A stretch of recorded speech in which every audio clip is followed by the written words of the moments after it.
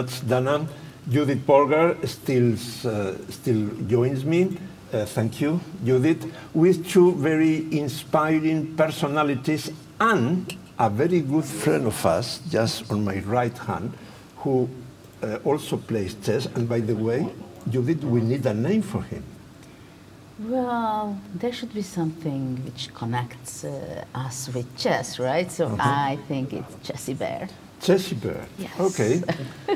Well, let's come back to our two very inspiring guests. Linda Majosházi has a very interesting profile. She is now a first instance judge at the Central District Court in Buda, in Budapest, specialized in family law cases. Before that, when she was a teenager, she was actively playing chess from 10 to 16, and nowadays still plays just for fun. Thank you very much for coming, Linda. Thank you for the invitation. And Norbert Fogarasi is the head of Morgan Stanley's Budapest office, a leading center of technology and analysis of the Global Bank, employing a staff of 3,000 people, and also a managing director, and he is a candidate master-level chess player as well. Thanks a lot, Norbert, not only for being here today, but especially for all your support for chess. It's our pleasure. Thank you. Let's introduce the first subject of discussion I propose. Several scientists consider that there is no transfer at all in between the qualities or abilities one develops in a very specialized field, like chess, for instance, and other fields in life. Other scientists argue the opposite. After 50 years in the chess world, I believe there is transfer, except when there is obsession, because if chess is the only thing in your life, there is nowhere to transfer anything. From the different experiences of your lives, what do you think? As we are talking about chess, let's start by Judit. Well, I started to play chess when I was 5 years old, so I grew up with chess. Chess is my second language. And I was playing competitively more than 30 years. And only after that, I started to do other things. But I do believe, and I feel, whether I'm organizing the Global Chess Festival, or I do other activities, or whether it's cooking, or whether it's arranging my apartment, whether it's raising my kids, I always use a lot of things, to name a few, to be resilient, to always change your thinking, change your plans, to take responsibility, to make decisions nonstop. And there are a lot of other things that I do. My creativity, of course. So I do believe that for me in my life, definitely it transfers to everything else. I'm a witness of that. So, Linda? I agree. I would refer to my professional life, because this is why I'm here as a judge.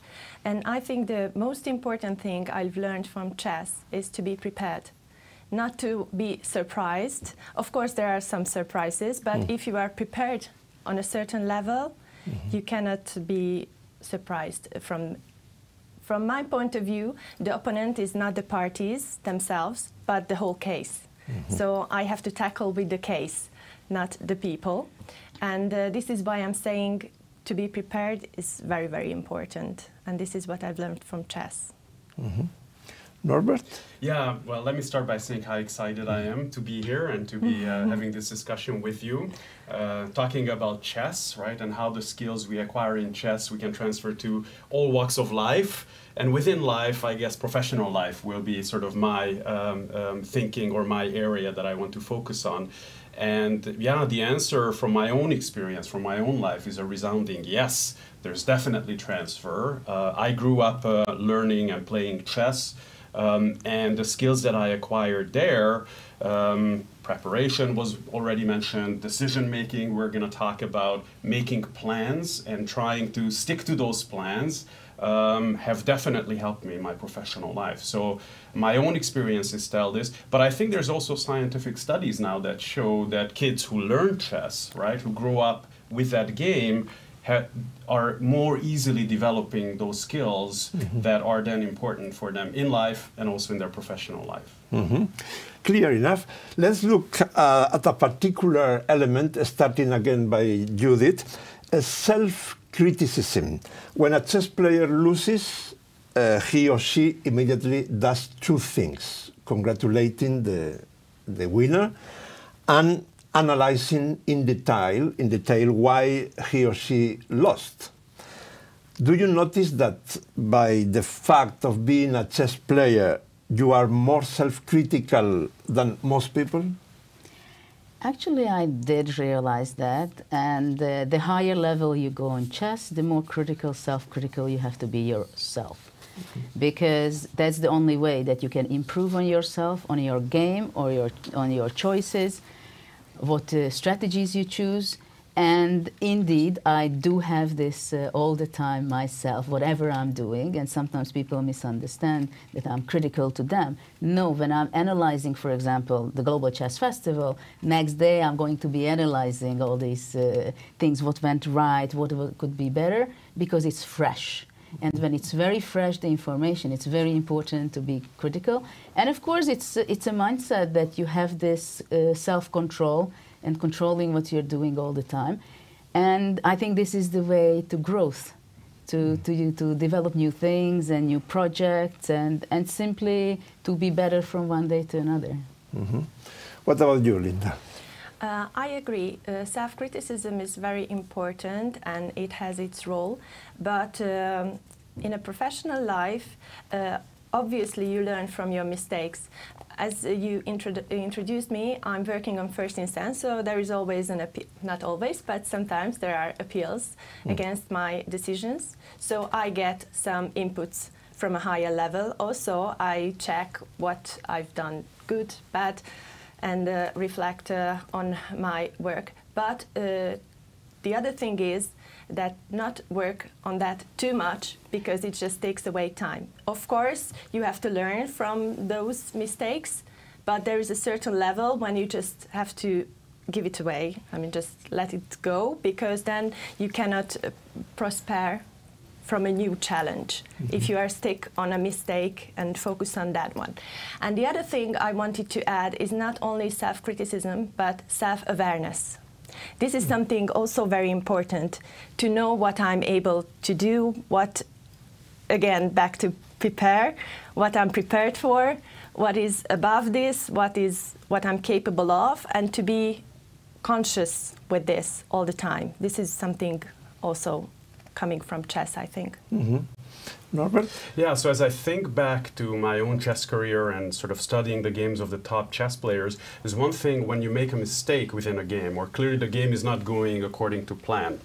What I see is that the top players are much more resilient. So even in a difficult situation, they're somehow able to muster enough strength and put their knowledge together to make it as difficult as possible for their opponents. So that's definitely one aspect of it that I also learned from chess, that even if you can have the best laid plans, but sometimes, you know, even the best plans don't withstand the first contact with enemy, as the saying says. So it may well be that things just don't go according to your plans. And can you readjust? Do you have the level of resiliency then to be able to continue fighting? And secondly, when you're playing in a tournament, let's say you've lost a game, right? This is an example you gave. You congratulate your opponent. I don't know how sincere that is. I was also shaking on that one. You know, this is it's more very optimistic, Leontxo. This is more something in the heat of that moment. That's not always the most sincere congratulations. Your immediate thought is on, oh, what did I screw up again? And how can I stand up from such a state of disaster, right? And that's the other thing that I think is very important to apply to life in general and within that professional life, that whenever you have failures or something doesn't turn out the way you had expected, and it's inevitable, right? I think that's what we all have to learn, is that it's not like a straight path career that just takes you to the top. How resilient you are to those failures, how quickly you can get back to a state of balance where you can then start to motivate yourself again, is a skill that you can develop through the game of chess. And that's something that I've learned for myself, that you know, through chess where the stakes are lower, you know, certainly if you're not a top level player, you can learn to acquire these skills of, okay, things are not going to plan, but I'm still going to do my utmost, I'm still going to do my best, and after a loss, I'll try to muster myself and get back as quickly as I can to a balance. Now, a chess player and a person who has to make decisions of great responsibility every day are similar in that these decisions are usually difficult, quick, and under pressure, although the type of pressure is different in each case. You two, Linda and Norbert, can make a big difference in people's life with your daily decisions. And you, Judit, can have a great influence on the quality of education of millions of children through your work for the Judit Polgár Foundation. What elements of a chess player's way of thinking most influence the way you make decisions? I can mention some examples. Disciplined thinking, intuition, objectivity, ability to concentrate, global vision. Well, the list is really very long. Well, to make good decisions, you need a lot of things. First of all, you have to have a calm mind, because you cannot make good decisions being nervous, being frustrated, or being under time pressure. It happens, for example, in chess, when you're in time trouble, you have, let's say, 1 minute to finish the game. It's sometimes not the problem that you have short on time, but the problem is the panic you have that you're short on time. So time element is very important in decision making, and calmness. I would highlight, I think, these two. And you can always practice it, and it's very much on your mindset. How do you deal with something that did not go the way you want it to have? How do you let things, let it go, and you switch yourself? And I think mindset is something that we all have to think about, that how strong it can be. And actually, you can make a decision. I did during organizing this festival quite a few times that, okay, some very unexpected things happen. Okay, this is life. Let it go. I said also to my team, we did everything. We made all our preparations. Things happen. Small things, wars, whatever, right? And then you have to go move on. And you shouldn't take it so personally what happens. It does not happen to you, attacking you personally when many people think that. It happens. Even if it seems like it just happens to you. No, you have to let it go. And this is why it's so important what Linda was saying, the preparation. If you're always in training, then you can handle very difficult situations. And this is why I was a good chess player, I think, because I had a daily training. So you have learned that Murphy's Law is always there. It's always there. And you can make sure if you organize some event, there is something will go wrong in the last minute. So that's why you have to have a very clear and positive mindset to be able to overcome and just go forward and see the good things. What about you, Linda? Yeah, what came to my mind is that the time is very important, yes, to make a decision in the right time. For me, it is very important to collect data to have the right decision. And in collecting data, you have to select the important ones. It's also in a chess game when you see what the opponent just moved and you start thinking, why? Of course you have to check why. But if you have a concept, then you should, okay, there are some exceptions, but stick what you wanted to do and just, okay, check what he was doing. Yeah, nothing threatening. Oh, okay, then don't waste your time on side movements, if I can say that. So it's very important to stick to your concept. Of course, if there is a big change, you have to be resilient and quickly reacting to change, but still, if you have a concept, try to do what you really want to do. And the other thing you asked about abilities and the qualities, what is needed to have good decisions. And for me, it's also very important to respect all my cases, all the opponents. It's never good to underestimate the other side and the case. If it seems like it's very simple, I still do the same process. Okay, maybe it's a bit quicker because I can tick, tick, tick, but still respect the other side of the case, of the party. Stick to the concept. I guess, Norbert, you have to do this daily in your difficult job. Absolutely. It was very interesting to listen to the ladies because a lot of what they said can directly be applied to the business side as well. So maybe just to rephrase, pattern recognition. So the more a chess player has studied, is in training, is in that frame of mind, the easier they will be able to make decisions and the quicker. So that's the same in the business life. Once somebody has been in there, has had experiences of failures, of similar sort of decisions, then they will be able to make that decision more quickly because they had seen it before. And the time element that Judit emphasized is also very, very important in the business life as well, because some decisions you just have to make quickly, and the time is absolutely of the essence to seize a certain opportunity that only exists for a period of time out in the markets or out in the labor market. If there's a job opportunity, career opportunity comes up, you have to jump on it and act quickly. But in other times, just like in a chess game, it's a critical position. You have to weigh up the options. You shouldn't be rushing yourself to a decision because this can fully alter the game's outcome. So I think, and knowing when to act quickly and jump on a decision versus knowing, you know, that you actually have to spend more time and weigh up the options more carefully is the absolute same in the business world as well. So there's a lot of parallels that have also been mentioned here. And maybe the last thought, as Judit was talking about time pressure, and you're down to 1 minute, and it's not really the fact that you're down on time, but it's the panic. What I was thinking is the decisions that you make in such a time pressure, you have really already made them earlier, because if you had already done the preparation, you had already expected that to come up, it doesn't hit you as a surprise, but you're kind of ready for the unexpected, because life always throws these curveballs at you, and you expect this unexpected, then you won't be as panicked. Then you will be able to stay calm, and you should be able to make better quality decisions under pressure.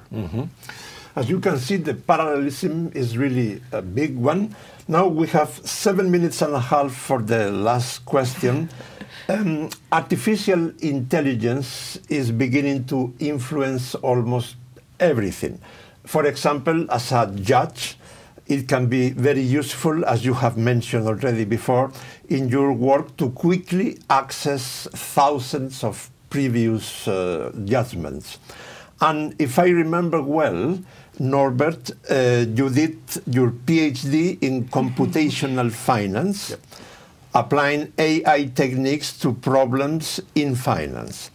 But for the moment, machines do not take into account the emotions or socio-economic circumstances of each person. How do you combine technology with your knowledge and intuition in the professional decisions you make?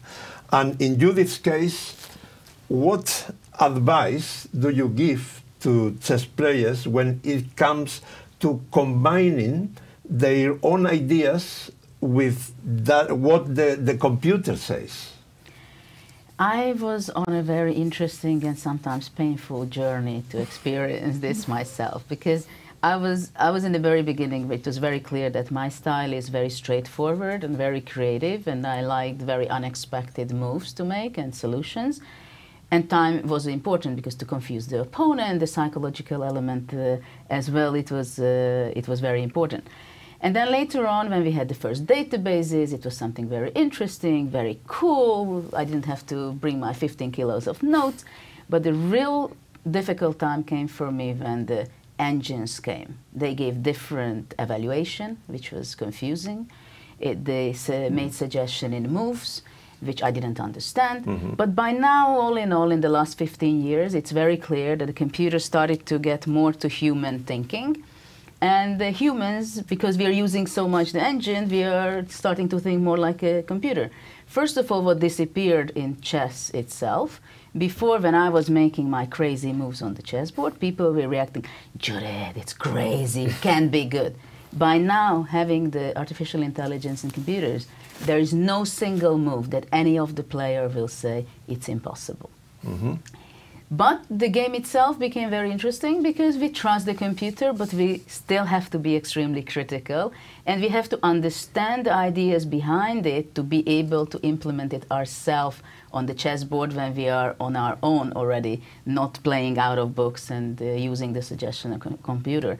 But of course, it's changing our life, it's changing the sport. I can say we are having a completely different sport than nearly 10 years ago when I retired. It is very good to know that I am not the only one suffering because the way of computers think. What about you, Linda? It's the same on the justice side. It's good that we have that kind of help to have access to this database for previous judgments. I think it's more critical with law system who use case law. In Hungary we don't have case law, but we still stick to the written law.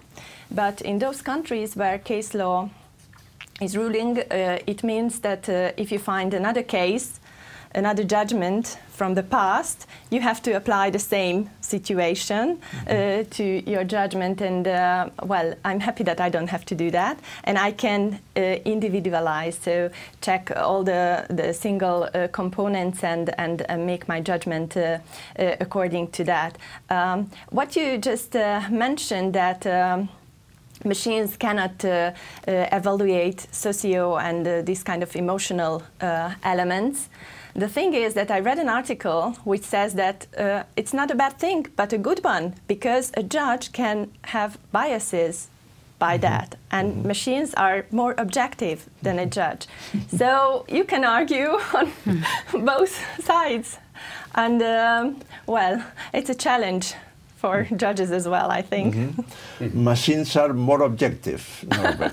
True, absolutely, absolutely. So yeah, this is a topic that's very close to my heart, obviously. But with technology, chess engines, and now artificial intelligence, the first thing we have to lay down, these are tools, right? So these are not going to. There's a lot of talk in the business world. AI is going to replace, the jobs, and I don't think so. AI is a tool that will help us because they are objective, because they are able to analyze data much more quickly and able to make conclusions quickly. So fantastic tools that we will be able to apply and make ourselves more productive and improve the quality of our decision making, take more things into account more objectively. Chess is really a simplified version of life.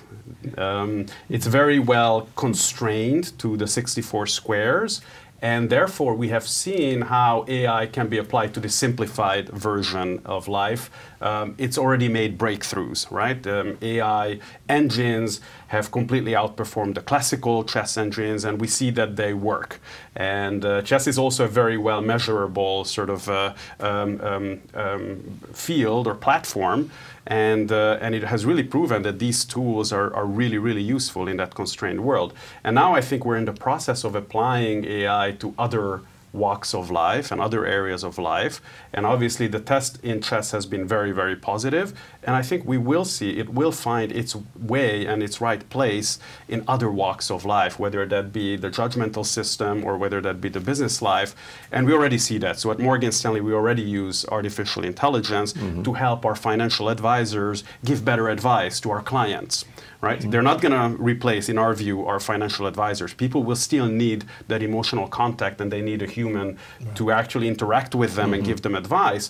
But our financial advisors will be able to give better quality advice with the use of these better tools. I think it has been a very instructive debate. A million thanks to all three of you. And you, dear viewers, don't go too far, because in a minute we are going to talk about a very important line of thought in today's world. I'm talking about mindset, and chess is very connected to that.